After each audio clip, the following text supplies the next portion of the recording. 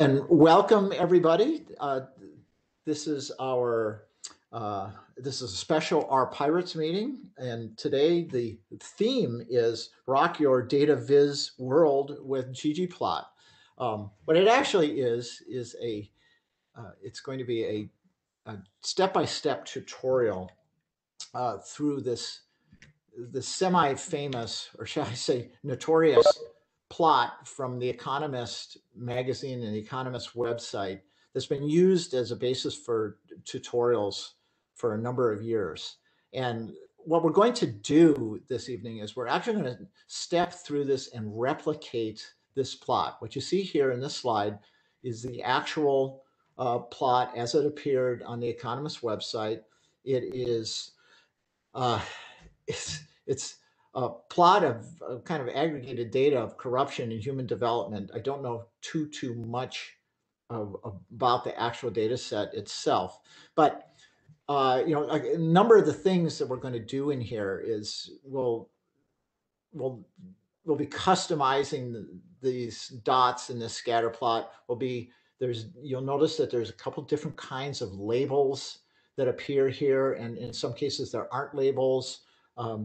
There's a nice use, excuse me, of fonts. They're indicating some the regions of the world using different colors of these dots. There's multiple legends, one of which applies to this trend line that they've got overlaid here. The fact that we have a trend line on it. Really nice presentation of the label axes, or the axes labels, and these grid lines, that customized grid lines. And we've got a funky little superscript appearing in this legend, and we've got a footnote that appears. And so what we're going to do is we're going to start with the basics, some lightweight preparation of the data for this, and then we'll go take it all the way through to something that looks almost exactly the same. Okay.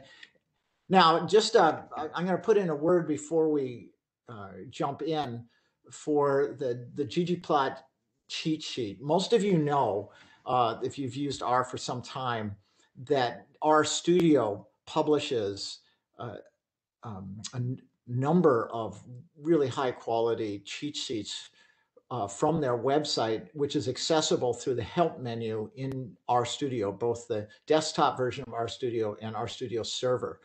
The ggplot cheat sheet is a work of art. It's really cool because they kind of explain the basic structure or kind of the top level grammar for a plot that's made with ggplot. What I call it a ggplot stack, because it's a set of layers. And then based on the kind of plot that you want to make, one variable, multiple variables, different kinds of plots, they show the function that you'll use for specifying that geometry, what's called the geometry. But they also give you a mini example using built-in data frames. So each one of these, and unfortunately it's difficult to see in this with this magnification, but each of these sections of this cheat sheet has worked examples that you can use almost like a tutorial unto itself. There are some sort of built-in statistical things that you can do within ggplot that we're not really going to talk about tonight. I suppose the smoothing line is almost that. There's some interesting things about scale customization. They've got it explained here. We do cover that tonight. And there's different things about monkeying with the coordinate system. And over here in the upper right, this faceted stuff is facet grid related stuff is very cool. So there's a link, and I should note that this set of slides will be made available publicly. It's not available right now because I've been editing it up until, well, I may edit it even during the presentation. I don't know. But but as I said, this is available through our studio, through the R Studio help menu. And really should check it out after the talk, or even during the talk if you're trying to understand what I'm doing. All right, so first thing you do in your R code, whether it's you're making an R notebook or whatever, is you've got a set of libraries that you're going to want to put in. Of course, this is all about ggplot or ggplot2, so we're going to have our we're going to include that. One of the things we're going to do as part of the tutorial is have offset labels from the dots on the scatter plot. And the package we'll use for that is called ggRepel. And as you'll see, ggRepel provides certain alternate versions of geometries like geom text, which offset labels from dots or whatever in a particular way. ggthemes lets us, brings in some custom themes and lets us play with the themes. And that's typically how you do some of the finer customizations in your labels and that sort of thing. We want to bring in some custom fonts. So we use the extra font package. There's some customization of the grid lines that comes in with the grid package. And then because we're doing some data transformation, our Ninja toolkit is the tidyverse. We'll use that for everything from specialized reading in of the data frame to other stuff. So these are the packages that we're going to use in this tutorial. If you try to replicate this tutorial on your own, or one of the versions of this that you can find online by Googling, you may have to install these packages beforehand. You probably won't have to install ggplot if you've been using R for any length of time, and possibly not tidyverse, but some of these other ones you might have to install. Okay, let's take a quick look at our data. Cool plot always starts with the data. I provide a link to the original appearance of the figure on the Economist website. This link resolves, but due to various security things that I've got set up on my system, I can't actually see it. And I don't know if it's because of the Economist paywall or just because I've got cookies and JavaScript and all sorts of things turned off on most of these sites. But this link does resolve to where the plot that we're working on first appeared. The data set is actually downloaded from the GitHub that was used in a Harvard data science workshop several years ago. That's where I saw the first version of this tutorial that I worked through and demonstrated in a R bootcamp at RPI. I've kind of strayed from that in this a little bit because R has evolved and ggplot has evolved a little bit. Some things are a little bit more straightforward. So I download that CSV into my local directory, and then I use the read_CSV function to read that CSV in. And there's my data frame Economist data. That's what we'll be using. Let's take a kind of a look at what we've got in that data frame. One of the reasons I use read_CSV instead of read.csv is, in my experience, it handles and interprets the data into the right, it makes the right decisions as far as the type of the columns more often than read.csv tends to. So what we see in this data frame is there's a country, there's this, I'm sorry, let me look at what that is. Yeah, it's a human development index versus corruption perceptions index. Okay, so we've got our human development index, HDI, we've got our corruption index, we've got regions indicated for each of the countries. Now, one of the things to take note of here is how it interpreted those regions. It just saw those as character strings. And that's going to be important in a couple steps. Do we actually want those to be character strings, or do we want them to be something else? And this is using str to review our data it's a nice concise summary of the types, the and the size of the data. But it doesn't give us certain kinds of summaries. If we do an actual summary of it, we see a little bit differently. We see that there's 173 different countries. We've got this numerical data gives us our min-max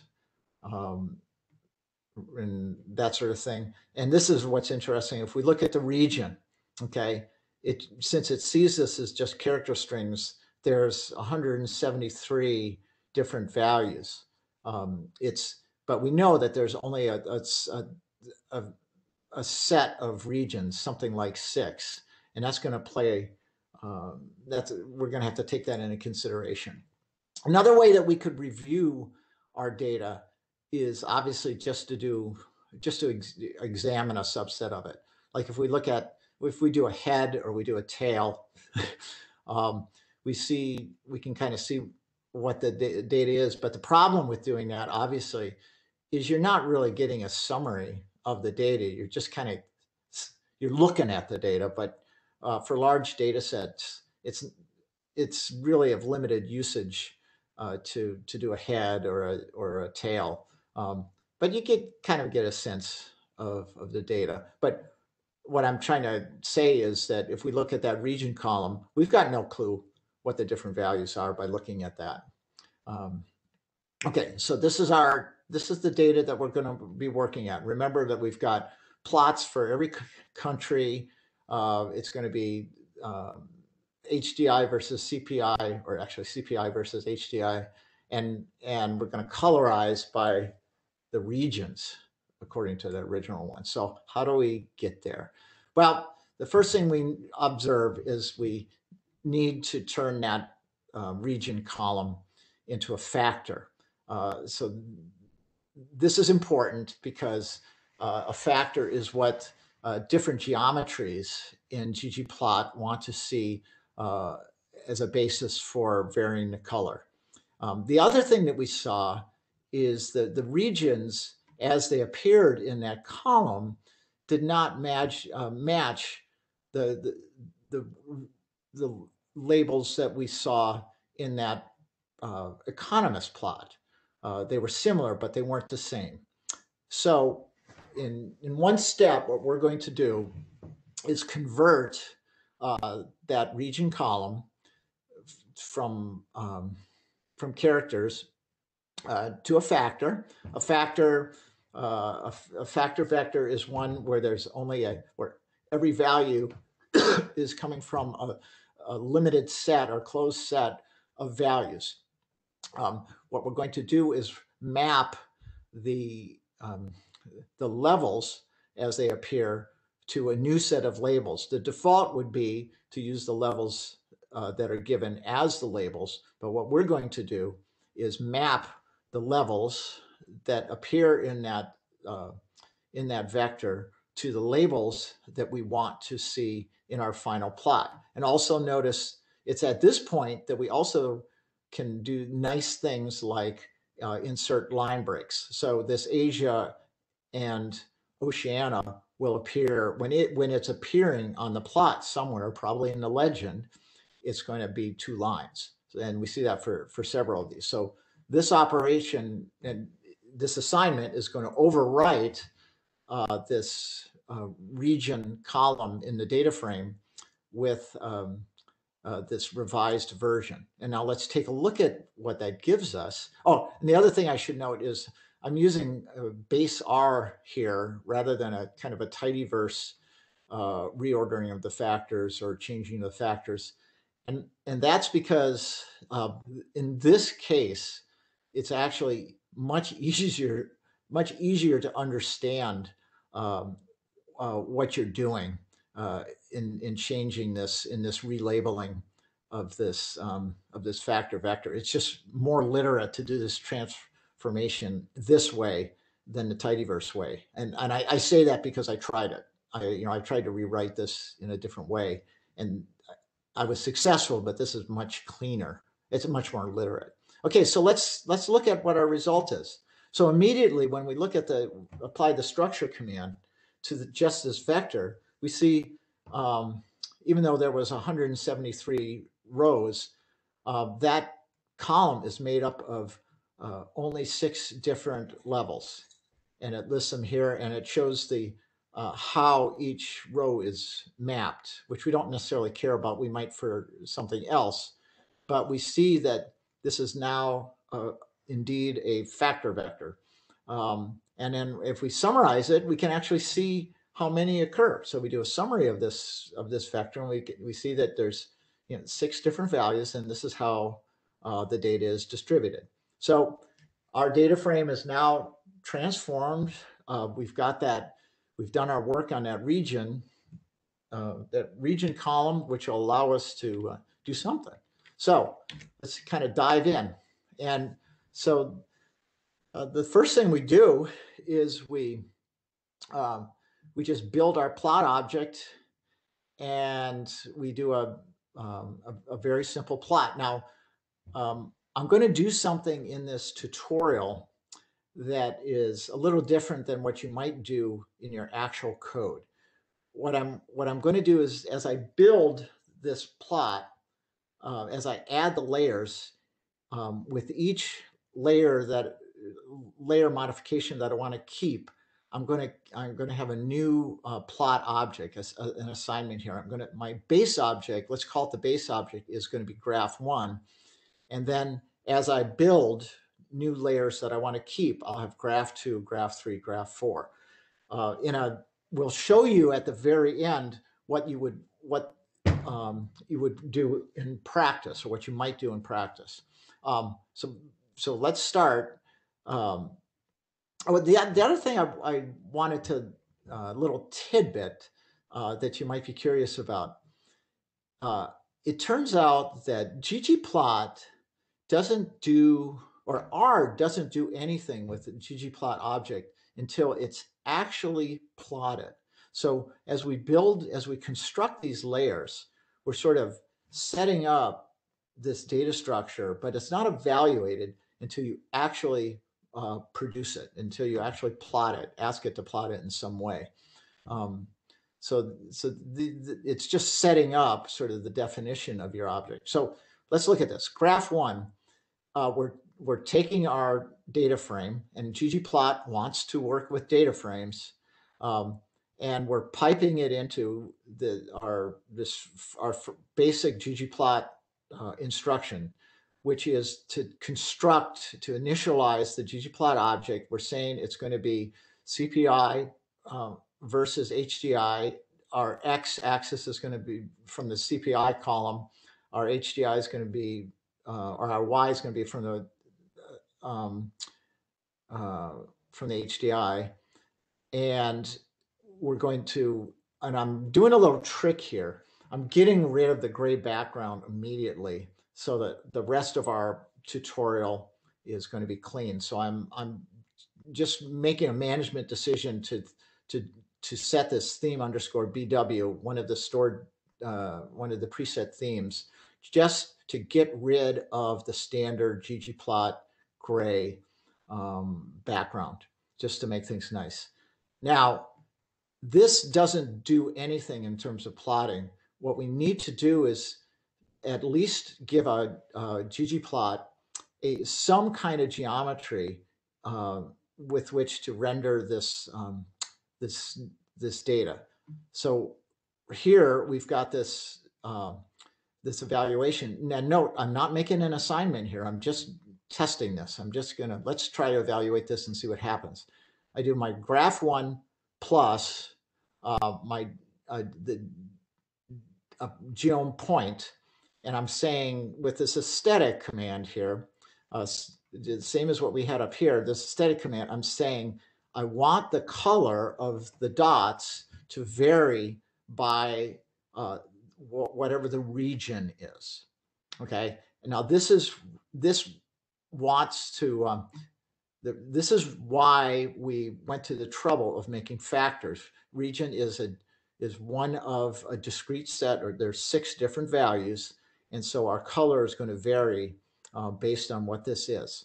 So this is the basic plot, and you could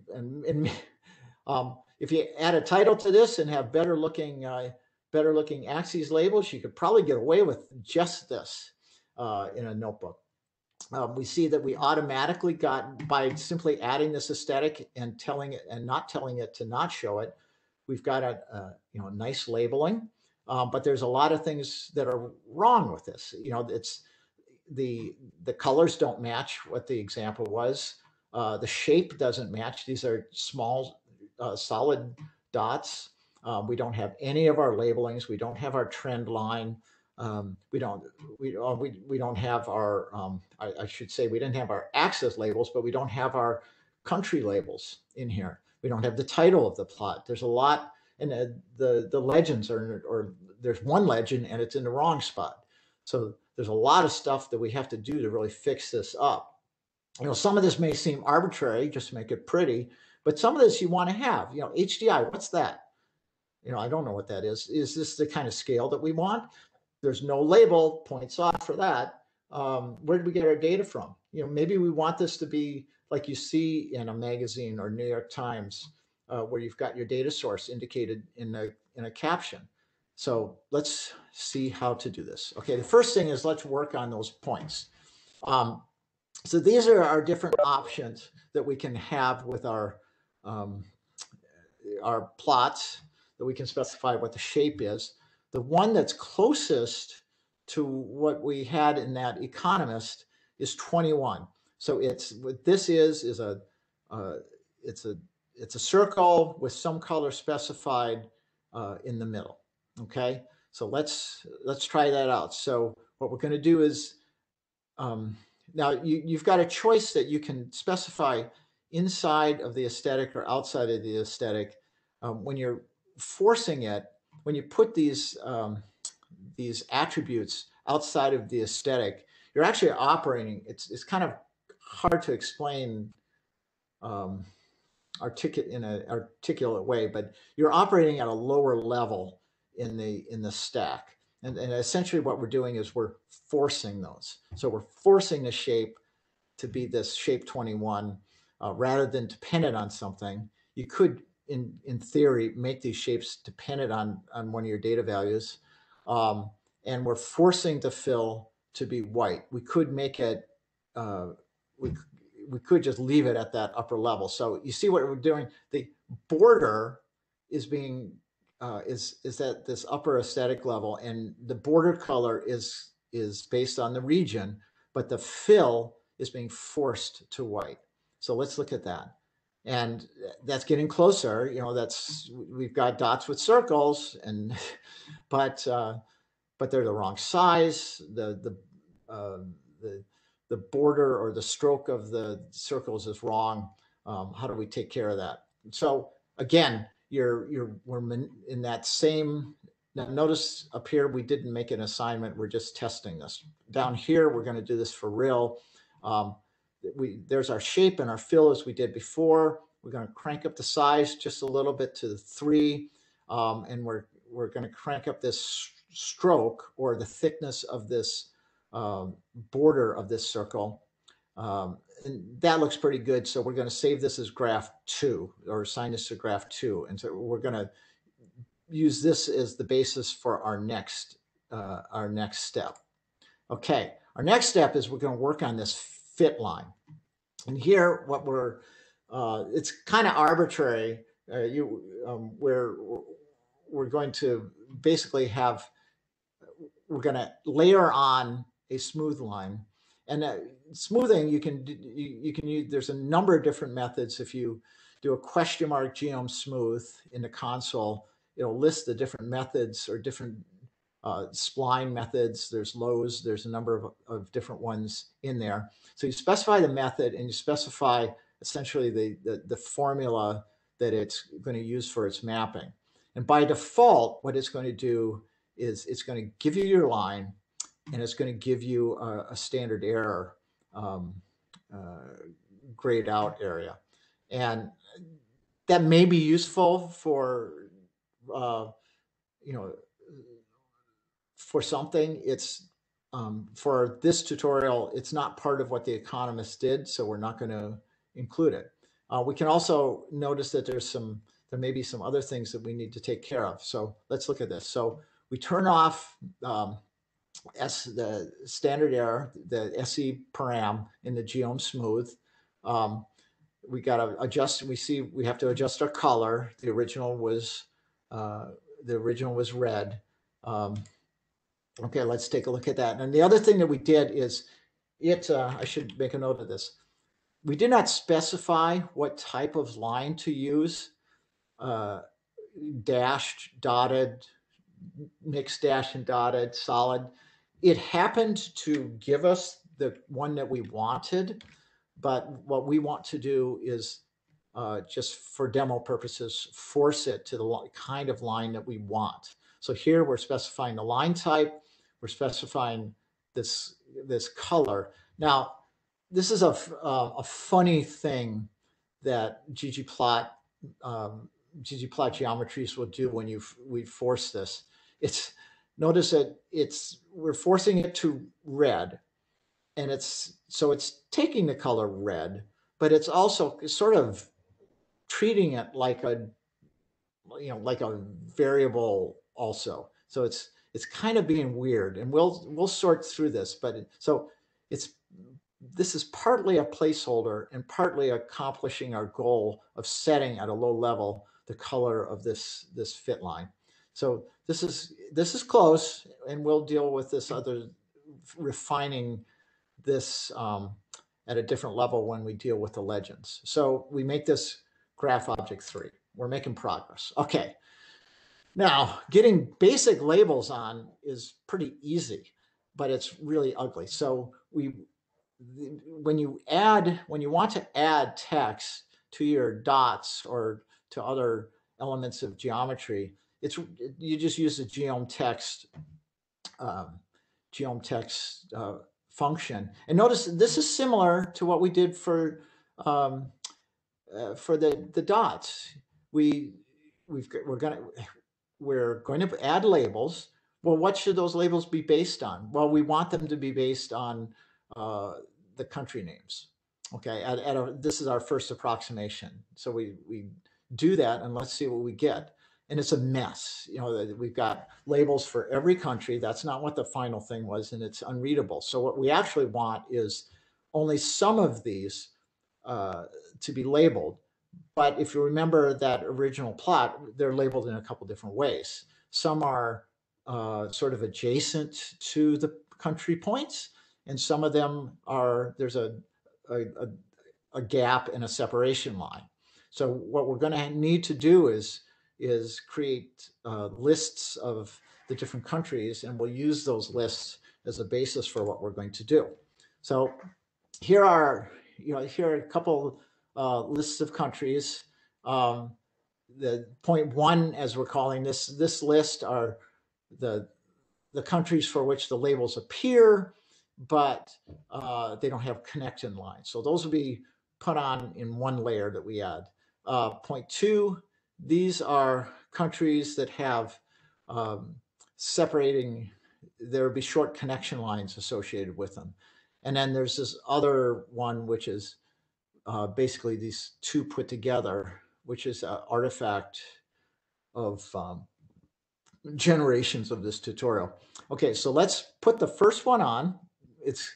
And what we're doing here is it's very similar to what we did before, the geom text, but we're saying our source of data for this is only where only label the point where that country name for that point is in the set we defined point 1. Okay, and use the aesthetic, the label equals country. So the aesthetic is the same as what we did before, use that country's name, but we're being selective about which points we're actually going to label. We're only for the ones that are um, in this point one. So that's this set. Now, we see that we still have the problem of those labels being on top of the dots. So we should figure out how to fix that first before we go on to the next thing. So this is where that ggRepel package comes in. It has the equivalent function, geomtext, but it's geomtext repel. We see that our syntax for this is exactly the same as what it was for geomtext. It's just applying its repel algorithm. And so we like this for this layer, so we are assigning this graph 4. So these we're saying these separations are good enough. Okay. But now we have to deal with the other ones, the ones that have the connecting line. So here we're going to use the same function again. So in graph 4, we had our first set of text repels. Here we've got our second set of text repels, but this time the logic is for put the name on when it's point 2. Now I haven't changed anything here. So what do we see? We see exactly what we saw before, but we're not getting our separation lines. So and we want this set, the points or the countries in the point 2 list, to be further away. So we're going to have to add some parameters which stretch it out. So that's what it is here. There's a parameter in the geomtext repel called box padding, and it's got a distance, and it's the syntax of this is saying make that connection with lines. We could just force it. I think that there's a syntax which would just force it away further, but what we're saying is we give it this distance metric, and we tell it lines. And for this tutorial, this is good enough, so we bless it. We call it graph 5.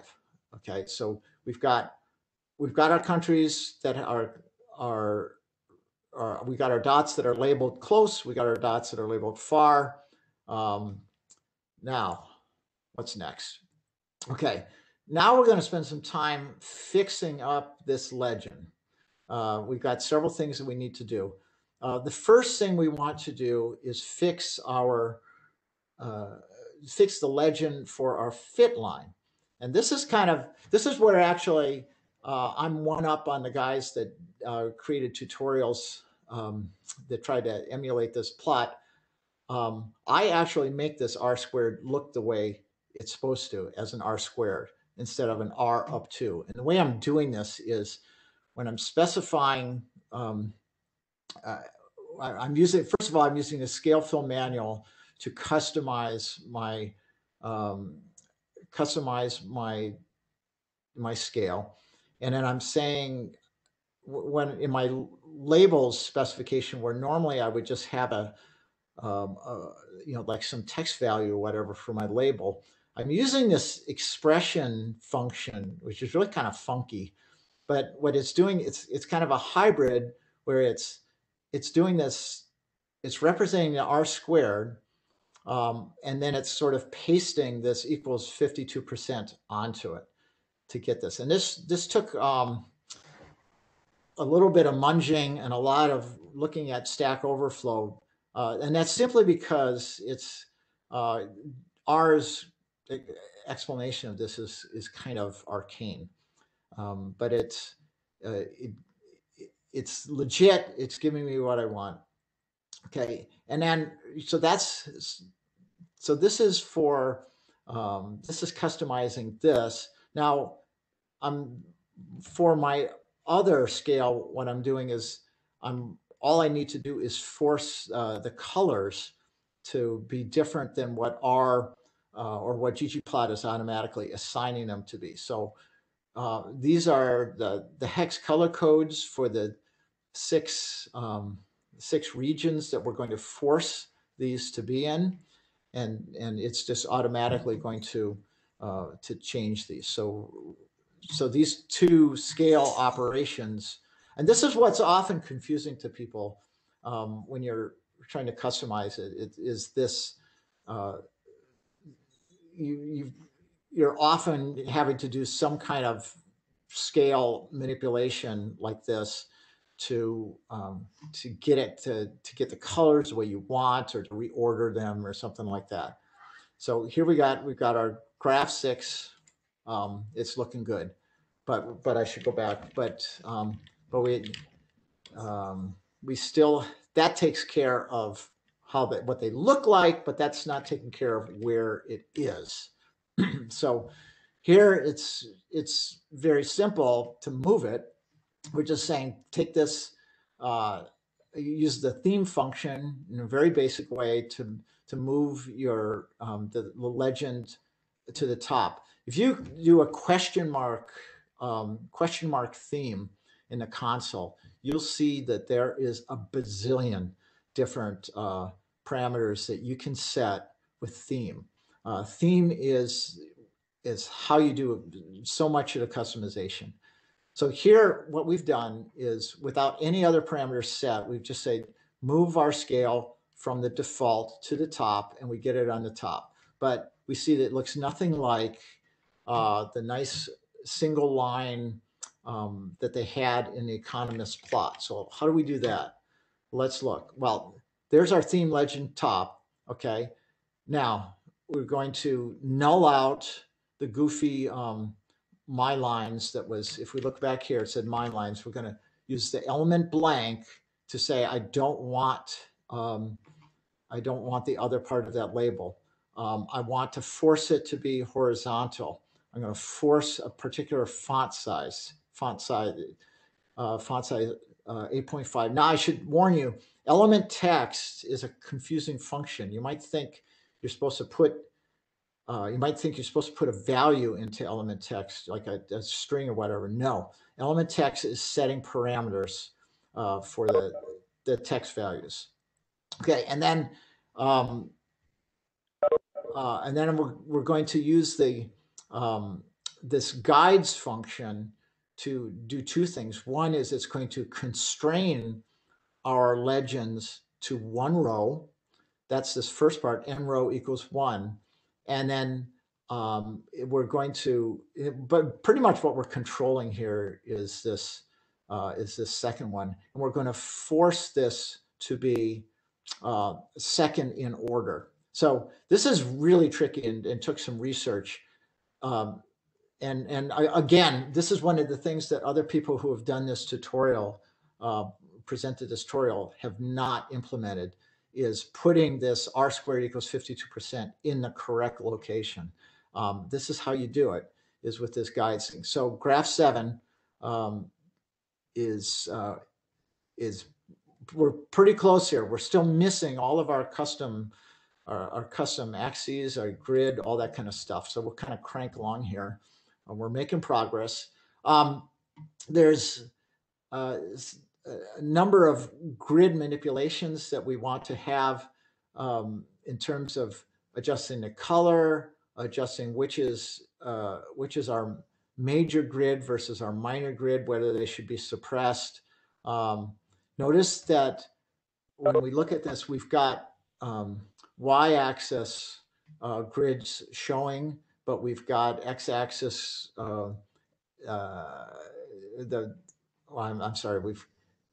we've got horizontal showing, we've got the vertical suppressed, and we've got a particular line size set. So this lays in this. We do realize, though, after this, that our grid spacing is not what we want it to be. So we're going to have to modify this and set, and there's some description here. We have to modify both the range to reflect what's in that Economist plot, and we also need to modify the spacing to indicate. So we've got two continuous scales. Both the HDI and the CDI were continuous, but we're going to force the force the limits on that. We're going to force force our breaks. We're going to force, which is forcing the spacing. But the other thing we're doing is we're going to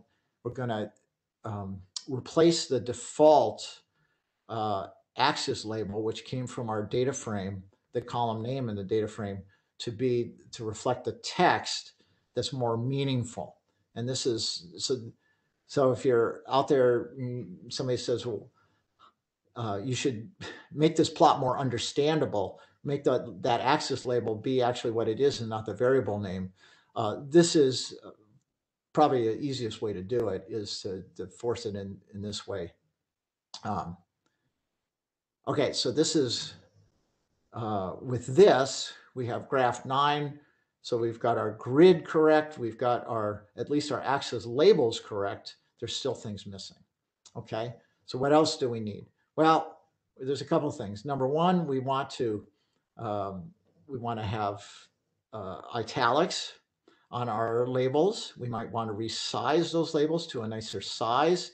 It's at this point you could also put a font family in. If you had a particular font that you wanted to use, you do it within this element text function as well, and you can do that separately for that. Now notice the other thing is we're turning off our axis ticks on for Y, which would be our verticals. So we're getting close. We got graph 10. Okay. Now let's go to this is probably the easiest thing we're doing in the whole thing, is we're adding a title, and we're adding a new line character at the end to give us a little bit of space. So GG title is built in, obviously. There's other ways to add the title as well, using the labs or labels function, where you can add a title and several other things. Here I'm demonstrating, because I want to do it one at a time, I'm adding using the title. And then we've got a lot of customization here that we're doing on that, using the theme function again. And again, look at what we're doing. So for the plot title, we're setting these element text parameters. So there's a horizontal justification, a vertical justification. So these are placement.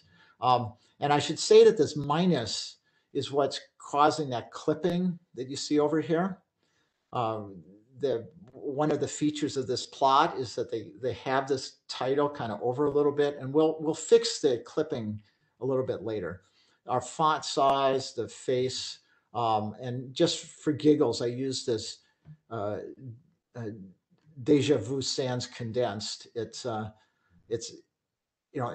I think that's what actually might have been the default anyways, but at least I'm forcing it. I'm demonstrating forcing a font family here. Okay, so we don't have a caption on here yet, but we're getting very, very close. Okay, so let's look at this. So here we've got we're using the ggplot labels function to specify the caption, and this is the text. And it turns out that the default positioning probably was okay, but I wanted to demonstrate forcing the location. So I'm using the hjust is equal to 0, so it's lining up with the left, with the left side. And this plot position thing is kind of funky. It's plot versus panel, and actually I think panel is the default, but this is the one that worked. And notice that in the original, it was not italic, so that's fine. The default font size was perfect, so we didn't have to modify that. So we're now, this is another thing that's kind of new. It's only recently that ggplots, the labels function, actually did this correctly. It used to be that you'd have to use a function from a different package called cowplot to basically manipulate the ggplot object and force this caption in, you can now 100% do this tutorial with the with native ggplot functions. So there's our thing. And what I'm going to do next is, I mentioned before, so what we've been doing throughout this tutorial is we've been kind of adding layer and layer and layer to create our object, and then essentially executing the plotting of that. You probably wouldn't, unless you had some special reason, you probably wouldn't do that in your normal code.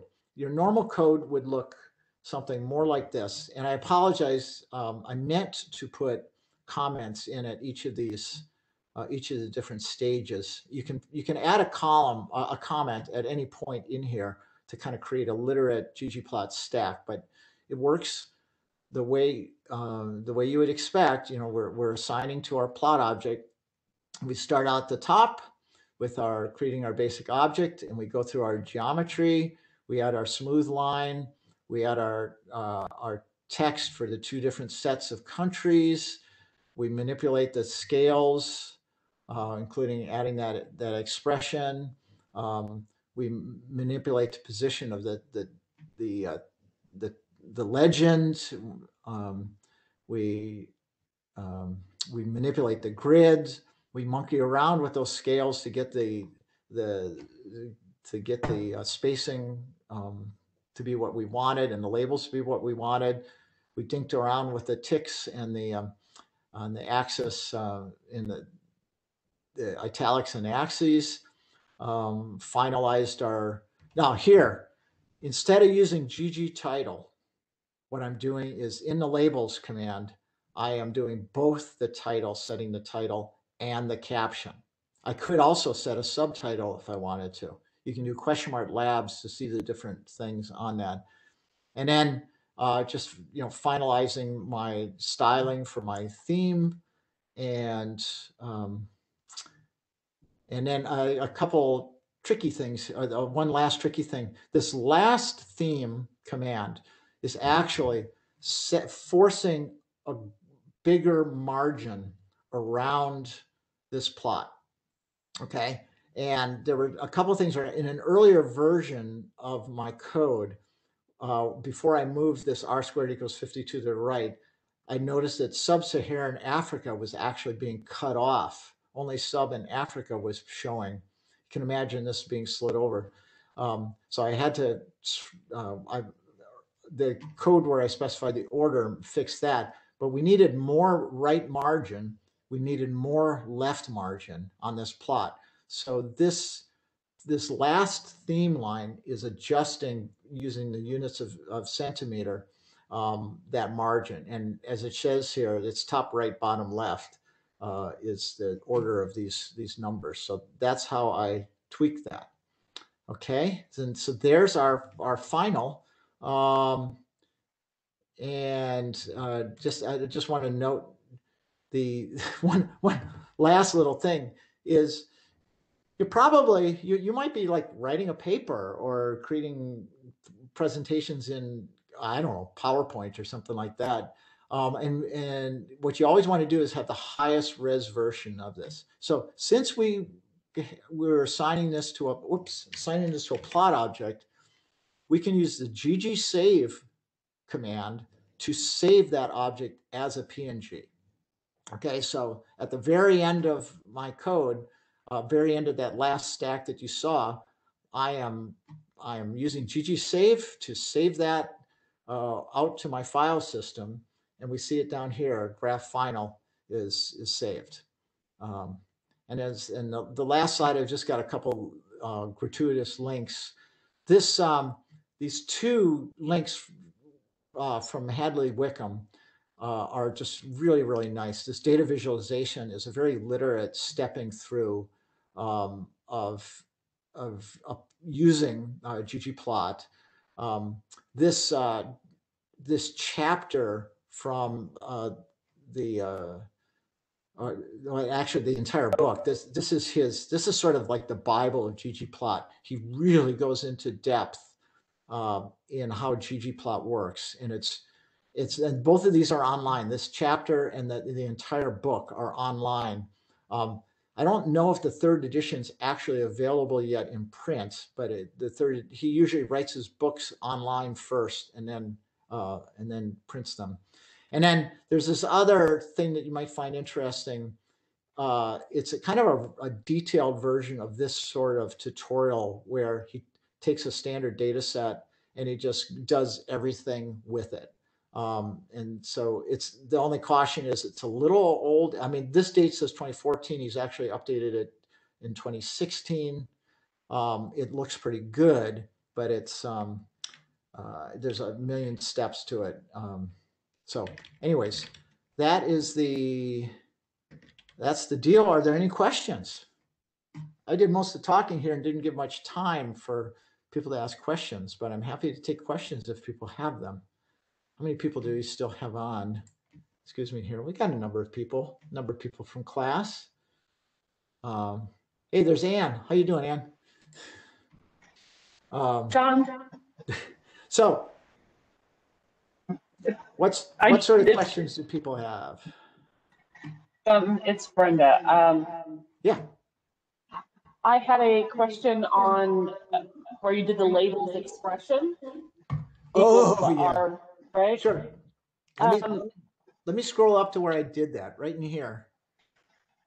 The scale fill manual. Yep. Yes. I mean, is that just, I know it's in ggplot, but is there any other package you have installed, or is that just all part of Space R? Okay, so yeah, so the expression function. So first of all, scale fill manual is a ggplot thing. Okay. Okay. This use of expression is an R thing. Okay. And it's not something I understand very well, and it's different than eval. Okay. There's a function called eval, which is basically I'm giving you expression, evaluate it. Okay. I'm telling you this thing is something to evaluate. This is different than that. This is sort of a funky thing where it's rendering the for the parts that are not in the quotes and are separated by that tilde. And in monkeying around with this, you could do it in a couple different ways. I saw examples of where they have like foobar in quotes, then the tilde, and then like whatever they want it to look like, this, like R squared or whatever. And it would render it in this way rather than, and it's, yeah, I'm not 100% sure why exactly it works. Okay, was it because my thought went to, of course, LaTeX, so I was like, is that somehow, some R version? So that's a good question.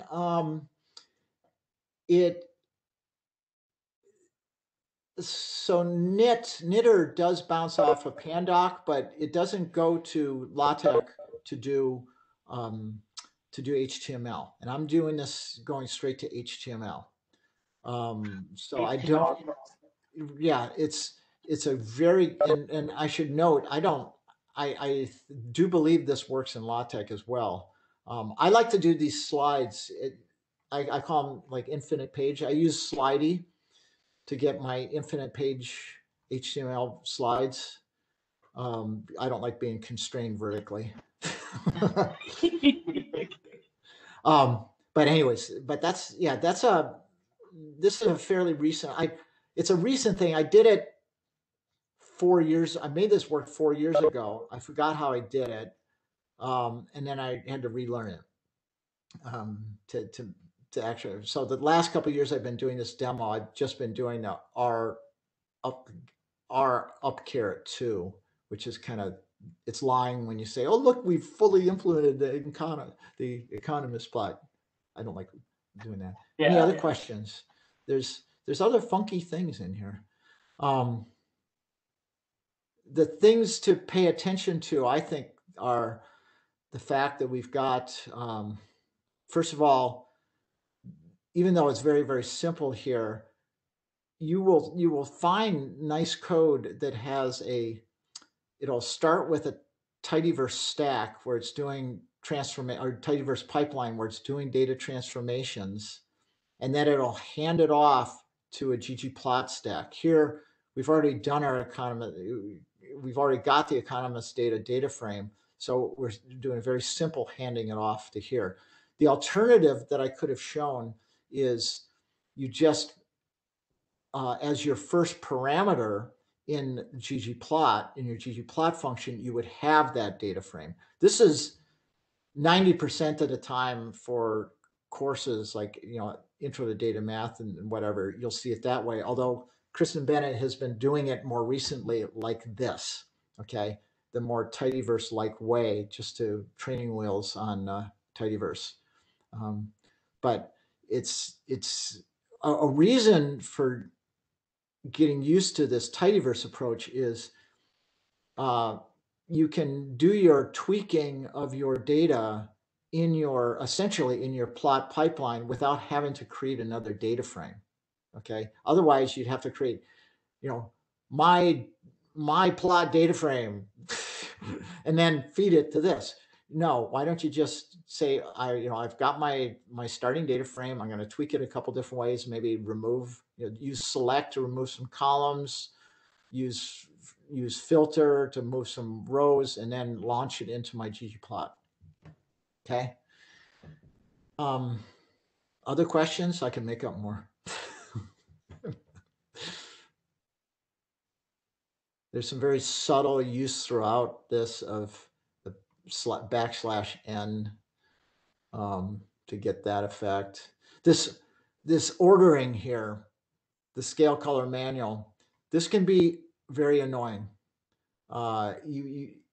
You might start off thinking that you know what the order should be, so you select your 6 colors, and you may have to totally change them around to get the colors that you want.